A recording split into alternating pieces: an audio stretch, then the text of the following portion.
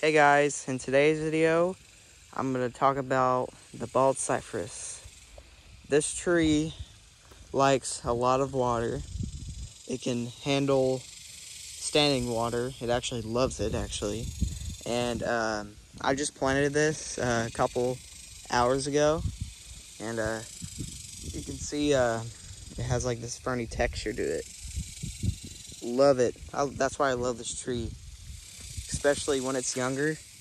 The bark it's like reddish brownish color. I love that. Looks like one of those big trees you find in like a forest, like up in Oregon. It's really, really pretty.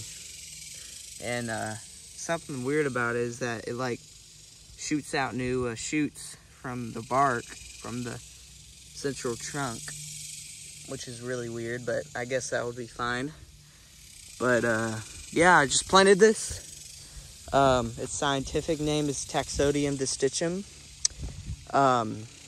So yeah, it's commonly found in the southern east portion of the United States by rivers and swamps. You'll probably find them everywhere there, like in Louisiana. It is the state tree in Louisiana, actually. So I thought that would be really cool to show y'all. It is a really, really, really nice tree to have in your yard. When it gets older, they'll form these like knees, like on the ground. There's like bumps that come up everywhere around the trunk. Scientists don't really know about it that much yet, but they think it's because it's to balance the water conditions by the swamps that they are living in.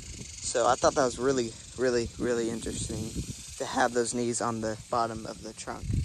So yeah, I just wanted to show y'all this bald cypress tree I just planted. And yeah, I hope y'all have a good one. So, and I'll see y'all next time. Bye.